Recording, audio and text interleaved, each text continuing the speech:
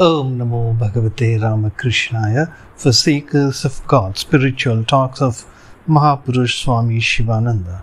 Continuation of chapter 45, episode 81, page number 103. Mahapurush Maharaj says, I am that eternal supreme being, ever pure, illumined and free. There is no joy in things finite. The infinite alone is bliss itself. Mahapurush Maharaj continues, I am not the body, and the sixfold change belongs only to the body. I am that eternal supreme being, ever pure, illumined and free. The Master has given me that knowledge in the fullest measure. That is why it does not make any difference whether the body is well, sick or old. The body will certainly follow its nature. The realizations and experiences which I used to have as a result of much effort are coming to me naturally without effort. The Master is graciously bestowing upon me those high experiences. He has made clear to me the way to the abode of immortality. Time, place and person are categories that belong to the world of phenomena. When the mind becomes absorbed in meditation, one has no consciousness of these categories. When I used to live at Almora, I visited several beautiful places in the Himalayas.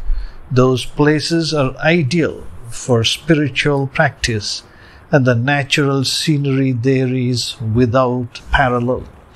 While meditating in those places, I found that the moment the mind was directed within, that very moment I would be oblivious of plants and trees, hills and dales, and heat and cold as well.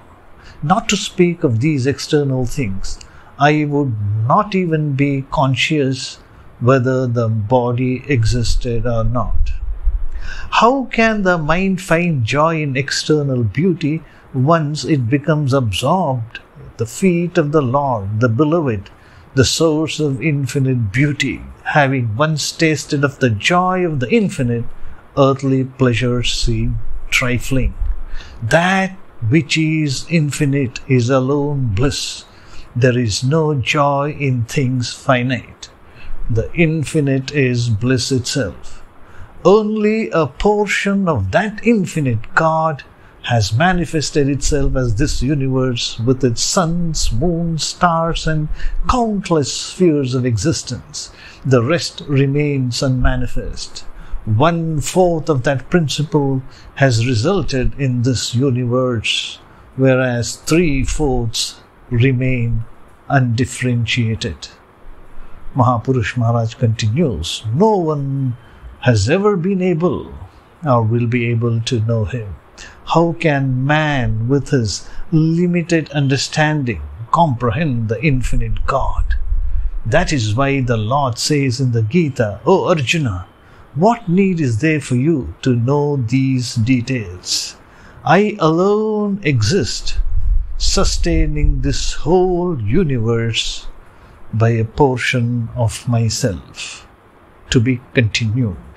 Om Shanti Shanti Shanti Harihi Om Tat Sat Shri Ramakrishna Arpanamastu.